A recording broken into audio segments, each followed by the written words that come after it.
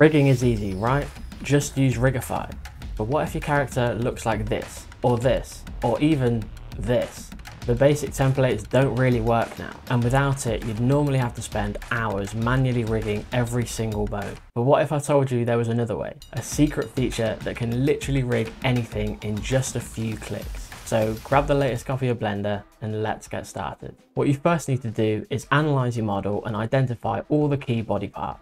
Instead of using one of the basic presets of Rigify, we're actually going to use the individual modules to piece together the perfect rig. Now, Rigify comes with a ton of pre-made modules, all with different uses. For example, the basic leg is perfect for humans, but not so good for creatures. That's where the paw module comes in. In this model's case, it has 4 arms, 2 heads, a spine, and some tentacles. So let's see what modules we can use to get this thing rigged. You can create a Rigify module in 2 ways. The first way is to press Shift A and create a new bone. Tab into edit mode and delete this, and from here you can head over to the Armature Properties tab, and under Rigify Sample you can see the full list of modules that you can add. From here, select the basic limb module and press Add Sample. The second way to create your modules is to create them, and then in pose mode head over to the Bone Properties panel, and under Rigify Type you can set the classification from here. Each module has a different use case, and if you want a more detailed breakdown of every single module, I've made a handy PDF that you can download 100% free, and the link will be in the comments. Now that's surely worth a like. Once we have our new module added into the armature, we can move it into place. We can also duplicate this module and move it down slightly for the other arm. Since this model is slightly symmetrical, we can also mirror both of these modules over to the other side by selecting them, heading over to the Armature tab and pressing Symmetrize. For the fingers, you can either use a basic chain copy, which is just a basic FK chain, or the super finger with a more advanced setup. Either way, since this finger only has 2 knuckles, we can delete the 3rd joint in the chain and leave it as 2 bones.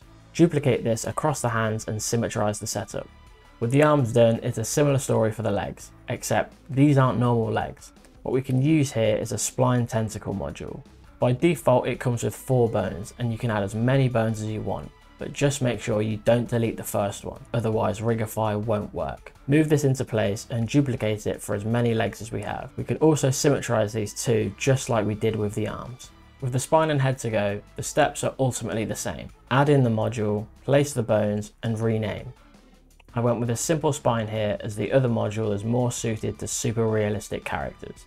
For the heads, I used the super head control as it already comes with neck bones. With all the modules made, it's time to parent them together. Starting from the top down, parent the ends of the necks to the top of the spine. Then parent the arms to the next closest bone, in this case the top 2 spine joints. Remember to parent the fingers to the hands, and lastly the legs get parented to the base of the spine. If you try and generate the rig now, you'll see you'll run into an error. This is because you need to assign the bones to a rig UI to keep things organized. If you don't want to make a rig UI, you can just change the UI row to 1, and this will allow you to generate the rig. You should now have 2 armatures. One is the full rig with deformation bones, controls, and constraints, and the other is just a set of bones that the main rig uses as a reference to build the rig. You can go back to the original, edit bone placements, add new bones, or delete them, and when you hit regenerate, the full rig will update. However, we kind of need to tidy up this massive mess. So let's create a quick UI. Go back to the original armature and tab into pose mode. The rig UI works off bone collections, so start off by creating a new layer for each type of body part. At the minute, we only have one collection that contains all of the bones, and to make it easier, we can select all the bones, press Shift M and remove everything from that initial bone group. Starting from the top down, I made groups for the head, left and right arms, spine, and left and right tentacles.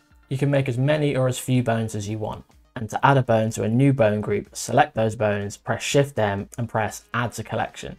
Once you have all the bones assigned to different groups, you'll need to go back into edit mode, and under the Armature Properties tab, scroll down to the UI layout. Again, starting from the top down, we can populate our UI. So select the head bone collection group first and press this arrow here. This adds a button at the top of the UI, and the UI rows number control where the button is placed. You can now go through and add the left and right arms by pressing the triangle button below the head. Make sure you've already selected it from either here or pressing that button. You can also add buttons onto the same row by pressing this button. Once all of your bone collections have been added, you can regenerate the rig, and now you can show and hide your controls with this handy rig UI, making it so much cleaner. However, we still have a problem. With some of the modules, we have FK bones, IK bones, and tweaker bones. And ideally, we want to be able to control the visibility of these two. So how do we do that? You guessed it, more bone collections. But these ones are going to be empty. So in edit mode, add 2 collections, one named FK and one named tweaks. In pose mode, select the arm and scroll down to the Rigify type options. At the bottom, we can add those collections by pressing the plus icon next to the FK and tweak collections. All you have to do now is head back to the Armature Properties tab and add these collections onto the UI just like we've done before. You can do the same thing for any similar modules in the rig.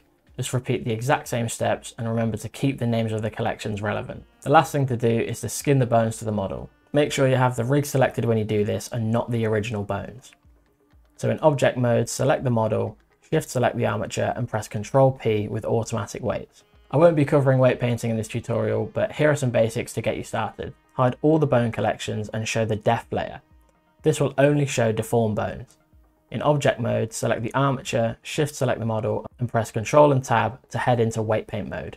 Here are a few shortcuts to get you started. Ctrl and shift to select the bone you want to paint. Left mouse button click to weight paint, Ctrl left mouse button click to remove the weight, and shift left mouse button click to smooth the weight out. With that taster into the world of modular rigging, let's see what else we can come up with. This creature was made using the same basic steps as before, with a few exceptions. The modules for the legs are using paw limbs because it matches the anatomy of the leg, and unsurprisingly, the tail is made up of the tail module. But here's where it gets a little different. The head and neck are made using the head and neck module, but as you can see, it has a lot more bones than the standard setup. You can test how different module types will affect your rig by changing the rig type and regenerating your rig. This is a really good way to test different options, and you can also do this before or after you've skinned the model. The spines along the neck and back were made using a basic super copy, a very versatile module that takes in scale, rotation and translation, but only works for one bone and not chains. For that, I used the basic chain copy, an FK chain that works very well with rotation. This same module is used for the toes as they only have 2 knuckles, so a finger module wouldn't make much sense. The generated rig for this model looks something like this, and I think it works pretty well for this character. Now onto the big one, dragons. Again, building on what you should know so far, the legs are using the paw module, tail using the tail module, and spine, head and neck are using the same modules that we've been using before. One thing I've done a little bit differently here is to add some super copy bones that I've parented to the neck bones. And these act as some tweaker controls that you can use to animate jiggle in fatty areas of the model. The wings aren't even as complicated as you might think. The base is a standard arm parented to a super copy which acts as a shoulder control. The wings themselves are made up of basic chains with some extra controls controlling the membrane of the wing. The tip here is to use the same chain length across all parts of the wing. That way, when you select all the controls to animate them, they move in a way that you're expecting. We've only just started to scratch the surface on what we can do with Rigify. And if you want to dive even deeper, make sure to subscribe to learn all the incredible things you can do with Blender. So now you have a rig character that you want to animate, but where do you start? Check out this video all about how to get started with animation in Blender.